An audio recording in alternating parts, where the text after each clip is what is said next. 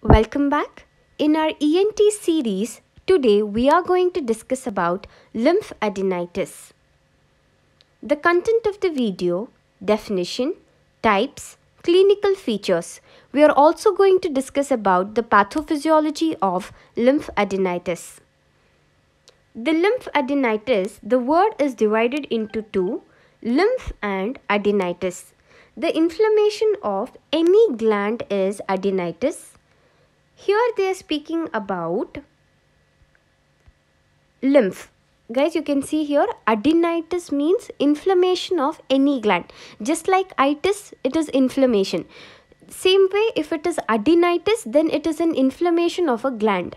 Here they are talking about the inflammation of lymph nodes. So it is lymphadenitis. You can see in the picture here the swollen lymph node. It is the enlargement of one or more lymph nodes which are usually due to infection. You can see in the picture here the lymph node enlargement, it is because of infection. In a body we have around 600 lymph nodes. The normal lymph nodes can only be felt. The normal lymph nodes which can be felt are submental lymph node, submandibular lymph node, cervical lymph node, axillary and inguinal. These can be felt. A normal lymph node is a small oval shaped and a firm structure. You can see the normal lymph node. How is it? It is small oval shaped and firm. Now you see here a normal lymph node will be firm and oval shaped. Here in the pathophysiology, these lymph nodes will be linked by the lymphatic vessels. These lymphatic vessels which you can see in the picture, they are going to carry the lymph throughout the body. You can see here in the picture, this lymphatic vessels are going to carry the lymph in the body. The lymph nodes are given here: axillary lymph node, cervical lymph node and inguinal lymph nodes. And these vessels are going to carry the lymph fluid throughout the body. Okay. Then you see in the next thing they are saying, what is the lymph? The lymph is nothing but a clear fluid which will contain the white blood cells, protein, salt and dead tissues. So this is about the lymph. Now you see here basically what's happening. The bacteria will be captured during the filtration of this fluid. There starts the fight between the immune cells and the bacteria. You can see the fight which is happening between the immune cells and the bacteria inside the lymph node. This will result in the inflammation and a painful condition of these lymph nodes, which is nothing but lymphadenitis. So guys, you can clearly see in the picture here what's happening. There is some bacteria which is captured by these immune cells inside the lymph node, and once the fight between the immune cells and the bacteria starts, it is going to result in inflammation and a painful condition which is nothing but lymphadenitis. So you have to keep this picture in your mind. This is the bacteria which is captured by the immune cell. This is fighting against the bacteria. Where is the fight occurring? It is inside the lymph node, resulting the lymph node is in pain. The lymph node is in pain and it is also swollen, which is inflamed. Then this condition of the inflammation of lymph node is lymphadenitis. Okay. Now let us look at the types of lymphadenitis.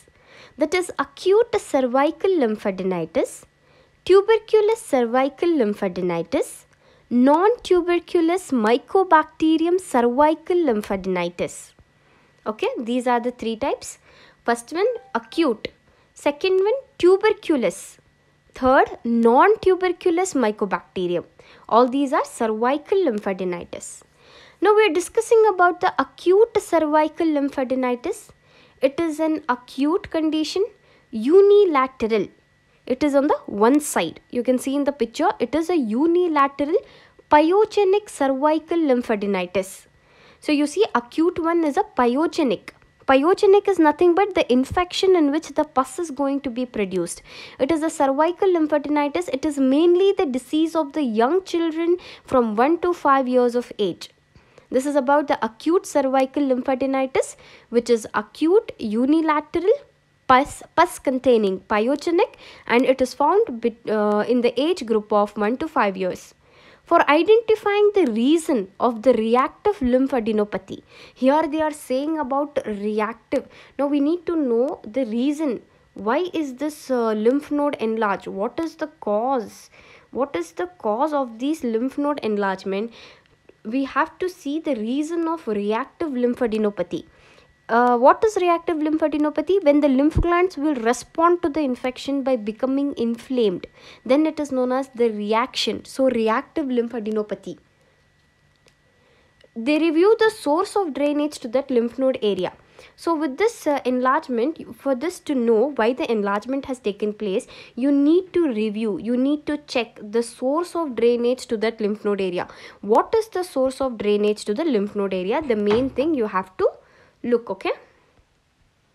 This is what they are saying. You only have to remember acute cervical. It is acute, it is unilateral, it is pyogenic, and it is in the age group of 1 to 5.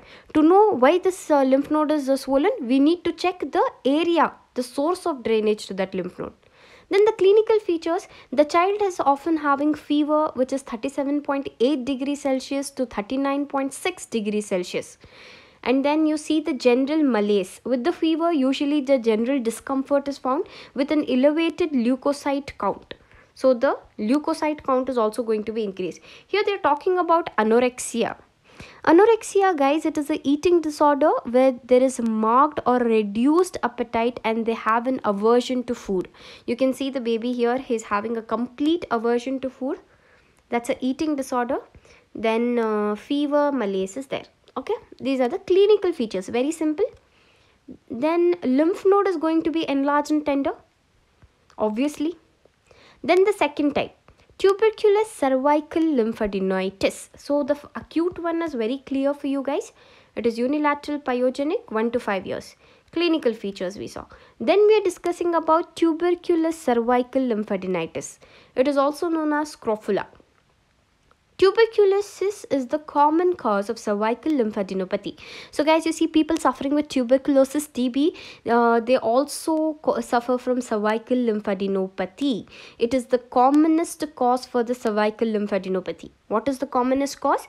TB, okay?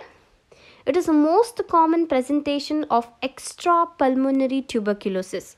So in cases of extrapulmonary tuberculosis, there will be cervical lymphadenopathy. TB commonly in the lungs. So if any other condition extrapulmonary, the common presentation, the cervical lymphadenopathy will be there in those patients. Now you can see here in the tuberculous lymphadenitis, the common presentation given here. The multiple lymph nodes are swollen. Then we come to the clinical features. The patients are often children and young adults. They are asymptomatic and they have no evidence of active tuberculosis.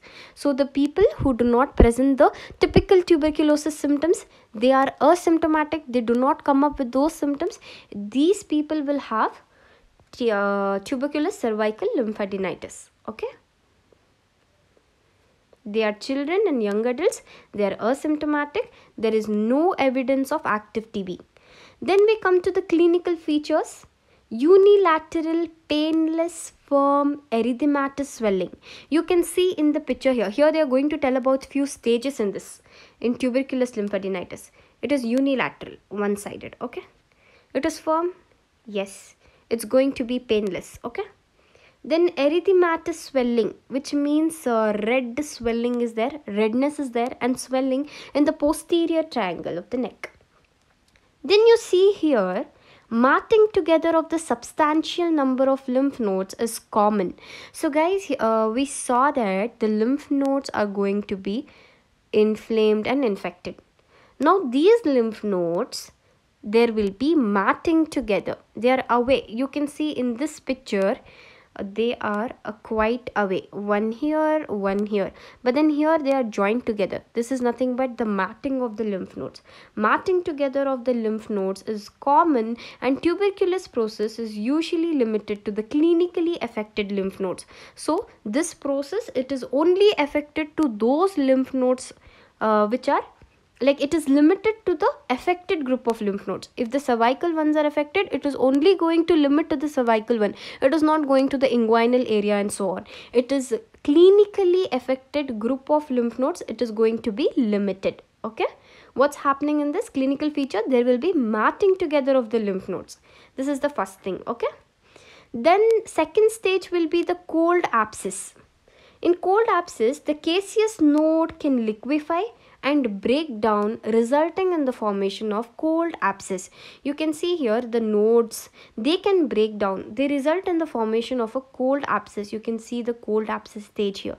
These lymph nodes are breaking down, the caseous material is going to leak out and resulting in the formation of cold abscess. Now the pus can erode the deep cervical fascia. Now the next stage, collar stud abscess. Collar stud abscess. In this, what's happening? The pus can erode the deep cervical fascia. You can see in the picture here, this is the deep cervical fascia. What is the pus doing? It is eroding the surface. It is the deep cervical fascia. The pus, it from here, from this thing, what it is doing? It is eroding the surface and coming down into the deep fascia. It can erode the deep cervical fascia, and through the point of erosion, it flows beneath the superficial fascia. So you can see here, they are going beneath the superficial fascia into the deeper structures. This is what they say in the collar stud abscess. You have to remember, in the collar stud abscess, the pus will erode the deep cervical fascia, and through the point of erosion, it will flow into the space beneath the superficial fascia. Then the last one, non-tuberculous Mycobacterium cervical lymphadenitis. In this, the patients are mostly children of less than 6 years of age. They will present with a unilateral, painless and a firm swelling. Okay, you can see here in this they told unilateral, painless, firm. Only the extra word here was the erythematous swelling in the posterior triangle is what you have to write in the definition. Okay. Then in the last one you have to write, it is a unilateral, painless and a firm swelling. Okay. Thank you. With this, we come to an end of lymphadenitis. If you like my video, hit the like button and subscribe.